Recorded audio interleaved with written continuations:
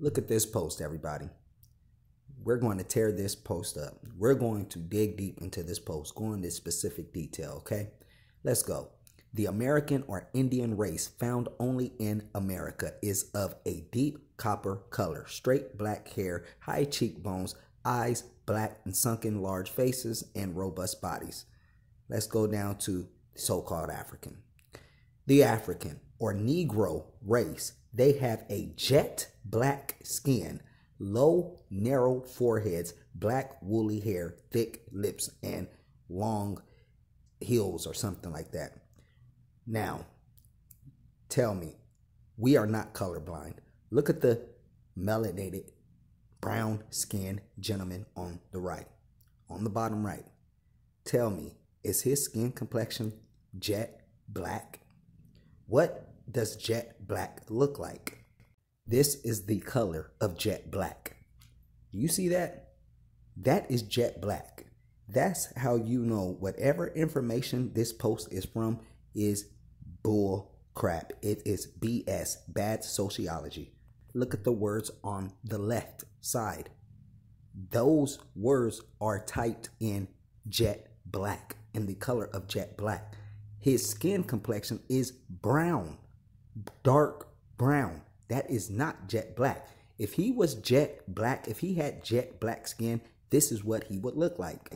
Not only that, the Negro and African are two different people. In the 1840s, Morton collaborated with George R. Glyden, an Egyptologist who provided him with mummy heads and information about the racial significance of Egyptian tomb inscriptions.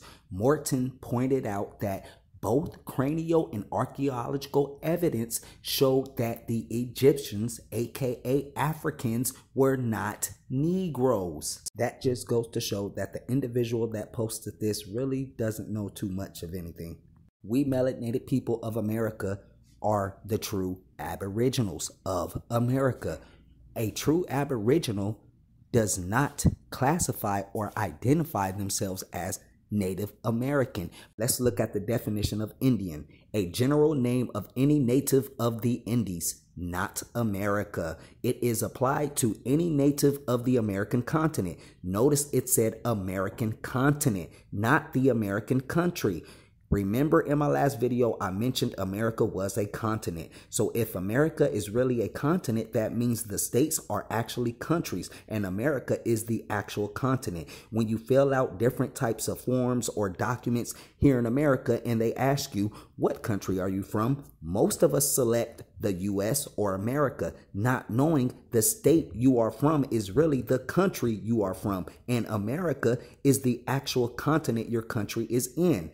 Also, nothing about Indians being the first primitive inhabitants of America, which means the so-called modern day Indians we see today are not the first inhabitants of America. It doesn't say anything about them being the copper color races that was found out here in America, nor does it say anything about them being the aboriginal tribes of America. Indian, a general name of any native of the Indies, not America. Look at the definition of indigenous. Native, born in a country, applied to persons. Native, produced naturally in a country or climate, not exotic. And again, not the first primitive inhabitants of America. And nothing about the indigenous being the copper-colored races found here in America, and nothing about the indigenous being the aboriginal tribes of America. Take a look at the definition of native. Produced by nature, original, natural, native color, conferred by birth, pertaining to, place of birth, native soil, native country, native grave as man's native dust, born with and still. Nothing about the natives being the first primitive inhabitants of America. I wonder why. Let's look more at the definition. One born in any place said to be a native of that place, whether country, city, or town. What does that mean? It means anybody can migrate to America and have children in America. Those children born in America are now identified as natives. That does not mean they are the first primitive inhabitants of America, though. Still, nothing about the natives being the copper-colored races found here in America, and nothing about the natives being the aboriginal tribes of America. Black, Moor, Negro, a black man. Hold on. Let's look at the definition of Moor. Moor, a native of the northern coast of Africa, not America, called by the Romans from the color of the people. Nothing about the Moors, first primitive inhabitants of America. Nothing about the Moors being the copper-colored races found in America. Nothing about the Moors being the aboriginal tribes of America. The Moors are foreigners to America.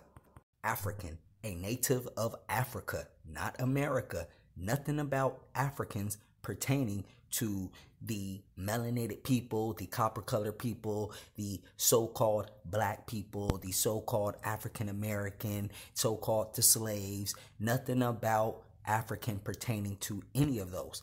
It says African, a native of Africa, pertaining to Africa, not the melanated people of America. Negger, a black person, one of the African race. Negress, a female of the black race of Africa. What's the opposite of a negress? A Negro, a native or descendant of the black race of men in Africa. What does that mean? The Negro does not originate from Africa. Notice, it said nothing about the Negro or Negress being the first original primitive inhabitants of Africa. Why? Because they are natives to Africa. Remember the definition of native. One born in any place is said to be a native of that place, whether country, city, or town. That does not mean you are the first primitive inhabitants of that place, country, city, or town. Look at the definition of aboriginal. First, original, primitive. Aboriginal people are the first inhabitants of a country. It did not say the natives are the first inhabitants of a country. It did not say the Indians are the first inhabitants of a country. It did not say the indigenous are the first inhabitants of a country. It specifically said aboriginals are the first inhabitants of a country. Aboriginal people, okay? Aboriginal tribes of America. It did not say native tribes of America. It did not say Indian tribes of America. It did not say indigenous tribes of America. It specifically said aboriginal tribes of America. As the Celts in Europe and Indians in America. Wait a minute. Remember, it said aboriginals are the first original primitive, which obviously means the first people to have ever settled in a country, the first civilization in a country. Aboriginal people are the first inhabitants of a country. That means plural of a country, not one specific country, first inhabitants of a country. What is the world filled with? Continents and countries. So what does that mean? There were melanated people everywhere, all around the world. The real so-called Dark Ages, when melanated people ruled and controlled everything.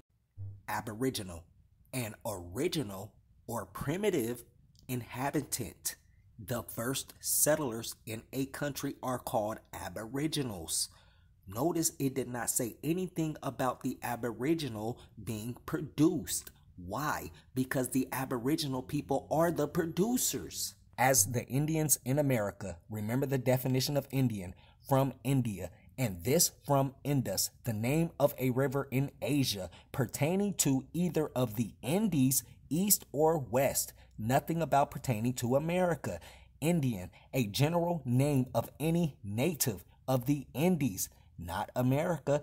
As an East Indian or West Indian, it is particularly applied to any native of the American continent. Notice it is not applied to the Aboriginals. Why? Because we melanated Aboriginal people of America are the first original primitive inhabitants. Indian is applied to any native. Anyone can be a native. Remember, native. One born in any place is said to be a native of that place. country, city, or town. But a native is not the first, not the original, not the primitive, nor the first inhabitant of America. American, pertaining to America. American, a native of America. There goes the word native again. That means so-called America does not really belong to the so-called modern day Americans, nor the foreign American government. Americans are native to America, which means they come from somewhere else. Originally applied to the Aboriginals or copper-colored races found here by the Europeans, but now applied to the descendants of Europeans born in America. Notice how foreigners came to Turtle Island and started applying all these different names and classifications. First, it's Turtle Island. Now it's America. They found us melanated people already here. They applied the name Aboriginal, then copper-colored races, then American, then take the name American, apply it to their children, then once again make up another bogus name and apply it to the melanated people found here in so-called America. The melanated people that were found here in America sound like they are the so-called blacks of America. Why? Because both of these people that have always been here in America are constantly having their identities changed. And these people both have copper-colored skin complexion. Also, the Europeans born in America have the same thing in common the Negro born in Africa has. They're both descendants. The Europeans are descendants. They come from somewhere else, not America, and the Negroes currently in and born in Africa descend from somewhere else. An authentic definition of black describes the color of a Caucasian-looking person. Number 2, a Negro, a person whose skin is black. If a so-called Negro's skin is not really black, it's brown or copper color, why classify so-called Negroes as black? Because black is nothing more than a classification, which is why the main actual definition of black does not pertain to a so-called Negro. The main definition of black describes being pale, bleached to turn white. The definition of white says nothing about pertaining to a Caucasian, nothing about the term white pertaining to a so-called white person. Why? There's no such thing as a white person because the term white is also nothing more than a classification, just like black. It's what your status is as one collective race. The definition of white describes white as being good. The definition of black describes black as being not so good. In America, most so-called whites own and control almost everything: economy, the government, education, medical establishment, municipal court system, police department, fire departments, the news. Majority of most huge corporations are controlled and owned by so-called whites, which is a really good condition as one collective race, right? What about the so-called blacks condition? Don't own and control nothing compared to the so-called whites. The so-called blacks condition is crippled. This is why they classify melanated, brown, copper-colored people of America as black and most Caucasian-looking people of America as white. It's a status of one collective race of people.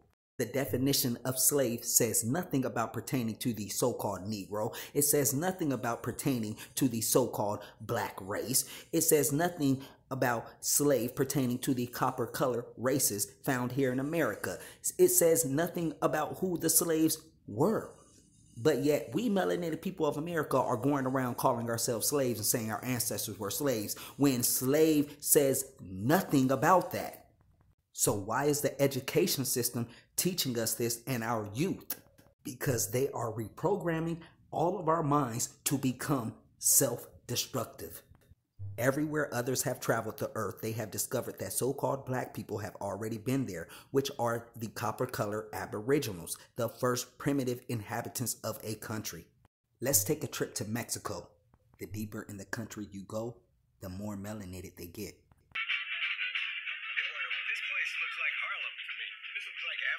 Mexico. I asked my grandpa, why you never told me we are black? Why doesn't anyone around here look especially black? They mix from the beginning. That's why you cannot, see them, but it's there. So the blackness is diluted. Yes. You have something that's not the same as all Mexicans. You discover that you're black. Do black people? It isn't said, but in every Mexican family, there is a black person. And do you know what the city folks say? Los de la ciudad. They say he was born black, but we love him anyway. Thank you for watching. Like, share, subscribe. Know the origin of these terms.